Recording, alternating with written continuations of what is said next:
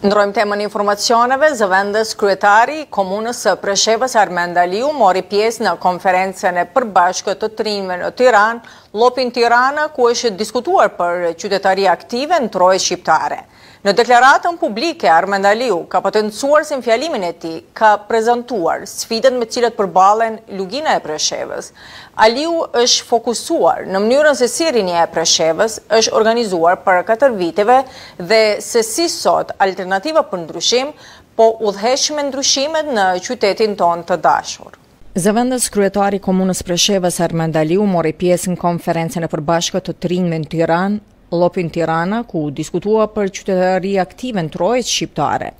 Ky event ishte organizuar nga LDA Albania, ku folsi ishin edhe ish kryeministri i Shqipërisë, tani ministri i shtetit për diasporë Pandeli Majko, zëvendës kryetari komunës Preshevës Armend Aliu, Arian Galdini, Besnik Leskaj dhe 11 personalitete të tjera të shuara nga fusha e politikës, shoqëri civile, media, biznese dhe të tjera. Aliu për portalin Presheva.com ka deklaruar se në këtë konferencë shihet vullneti i rinjve, miqve dhe shokëve tanë nga gjitha trevet shqiptare.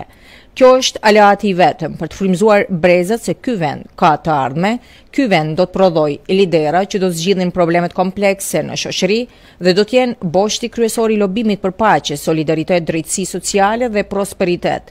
Në deklaratën publike, zëvendës kryetari komunës Armend Aliu ka potencuar se në fjalimin e tij para një publiku inspirues, plot me të rinj dhe parafolësve nderuar, ka prezantuar sfidat me të cilat përballet lugina e Preshevës.